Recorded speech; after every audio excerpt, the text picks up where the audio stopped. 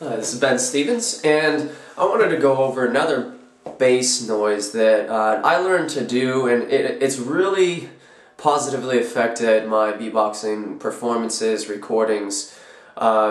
It's more along the lines of a techno bass. It's just done in the throat, and it sounds like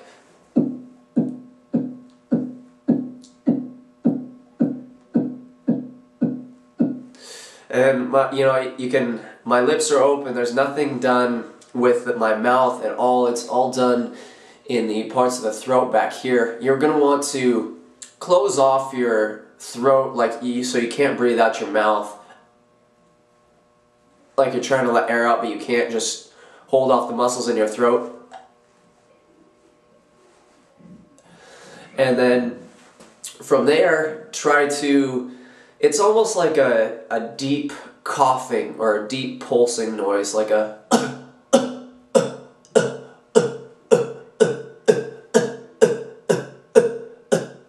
and if you can do that, all you have to do is then try to close off your throat and then make that noise while your throat's closed off, and just try to make the noise happen right in here. So it's a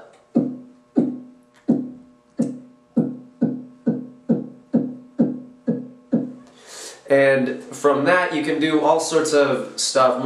It's more used for techno. So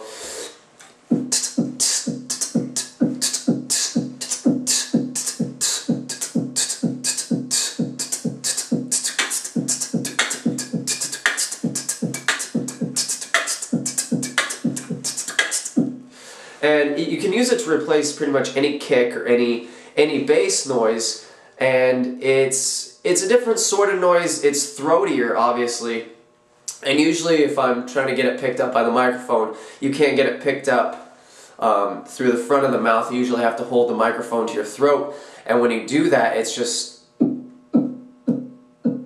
it makes this bass noise that's even more unbelievable that it's being produced by the human vocal cords. So try to close off your throat and kind of make a coughing noise, like a but then close your throat off and just force that air right around in the throat here.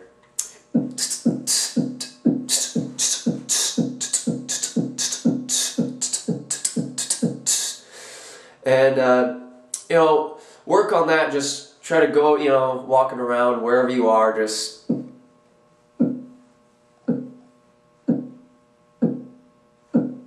try to get it louder, try to force that air, and try to get the compression right down in here on your vocal cords.